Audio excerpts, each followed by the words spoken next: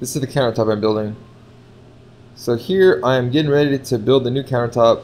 One thing I have to do before I go any further is reinforce the top of these cabinets. I don't want to have any sag in between there. So what I plan on doing is putting a 2x4 across here, and that's going to help stiffen it up, the main base.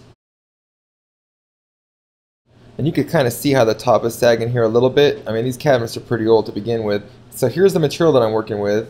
It's 3/4 inch melamine. I have a couple pieces, nothing spectacular, but this is what I have to work with. I'm still thinking about what color I'm going to paint these things, if I am going to paint it. Alright, well here I have it all boxed out. I use a bunch of 2x4s, and I have it built up to the height that I want to bring it up to. You can see in the windowsill that I have, see the metal there in the windowsill? I'm trying to bring it the top to bottom out with the bottom of the metal here. And I have 2x4s in the front, and I have 2x4s a couple inches in, and underneath this 1/4 inch I have another 2x4. So here we go with the first piece. I have that cut in. Alright, you can see how it's all boxed out, and so far nothing is touching the old original countertop itself. It's free floating. So now I'm going to do some more cutting, and I plan on putting a strip of poplar right here on the back. This is the backing that I have for that. So now that I have the first couple pieces cut in, here's where the seam's going to be, and back here beyond the poplar that I told you about, I'm going to have another piece of melamine going right up against the window frame itself. So now I'm going to use the biscuit joiner, and I'm going to put a bunch of biscuits on the seam here, and that'll help hold it in place. So far it's looking pretty good. After I get all that cut in, I'll attach the poplar, and then before I secure it to the bottom frame right there, I'll get all this back piece cut in and scribe it in real nice.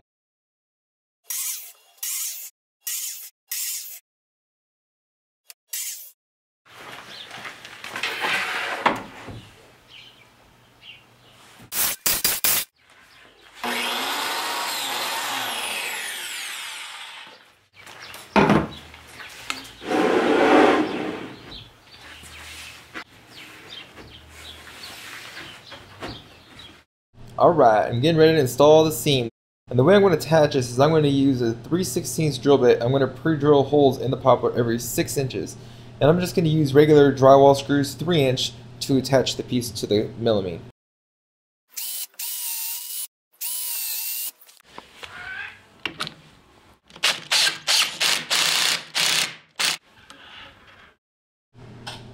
I have the first piece in. It's looking pretty good.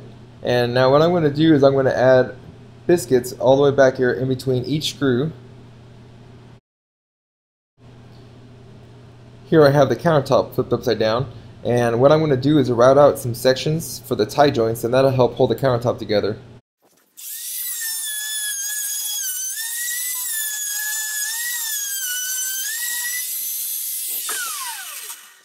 What a mess! So now that I've freehanded all these tie joints here, I'm going to dust this sucker off, tie the seam using the tie joints. I'll flip it over and work on the back. So now that I have the top in and the centers tied, I have one piece of melamine left right here. I've got to make that work for all this. So I'll cut it in tight from the pegboard to the poplar here, flush with that, and I'll have a 1-inch strip in the back here to match the 1-inch strip right here in the front. And this is going to be what I'm going to paint later on. And this will be 7, and this will be 6 5/8, and this will be 7 5/8. I have my numbers figured out. This new piece I did, I went ahead and put a tie joint here, and I'm going to put a biscuit joint right here and there. And that'll make it really strong. Alright, so check out the scribe stick that I made. Yeah. And what I did is I have it all marked out against the pegboard. So I'll scribe that in with my belt sander. Look at the details there. Yeah, I'll scribe all that in. It should be pretty good. It's going to leave a 1 inch at the back. We'll check it out. Alright, I got it in, but it's not perfect. It's close. So if you look here, I still have an 1/8 of an inch overhang.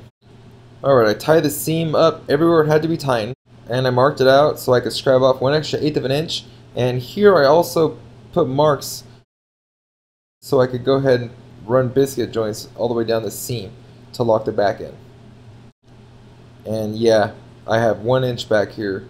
And that's going to be for the 1-inch piece of poplar that I'm going to paint to match the piece in the front right here. And so I have it all marked up. I'm going to set up my sawhorses and get the belt sander out. And I'm going to cut off this whole length here. So I ended up laying out the biscuits 10 inches apart. Figured that was enough, and that's going to give it the strength that I need for all the support that I'm going to put on there.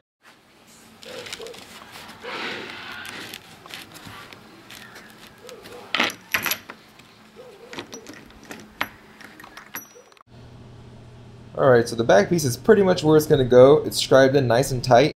I still have the 1-inch piece to install against the back window, but I want you to notice over here, underneath the seam, you can see the backing that I have that the seam is actually going to sit on, so that way there's no flex when there's a lot of weight on here. It's just that 2x4 and that 1/4-inch piece of material that I showed you earlier.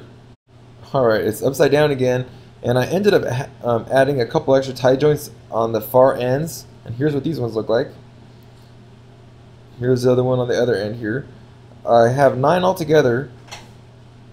So yeah, it's starting to get late. As you can see, it's dark outside. And here I have the 1-inch piece installed. This piece is going to go against the window, and I already painted it flat black, so I won't see anything through there. On the top, I'll paint it whatever color I figure out. So the next step is I have to add a piece of wood to this face edge on the countertop so you won't see this raw wood. So one of the next projects I want to do is I want to get in here and put some epoxy on these concrete floors. It really doesn't look good at all, but one thing at a time. Alright, so I'm going to put the cap on the countertop now. So what I did is I went to the store, I bought a couple 16-foot pieces of this 4-inch by 3/4-inch material. I just got back and I primered it, so now I'm getting ready to install it. Alright, let's take a look at what I got.